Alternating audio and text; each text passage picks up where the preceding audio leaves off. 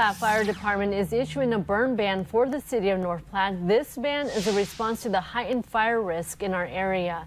In the event of a burn ban, there is to be no burning allowed outdoors to help reduce the event of a wildfire. Firefighters are on high alert and are closely monitoring these dry conditions as a catalyst to why we're under this ban.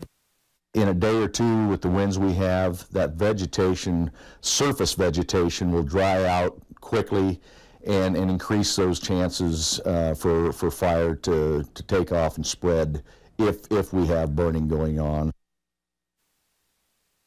In early March, the fire department and other departments will be discussing fire safety. More details is on our website.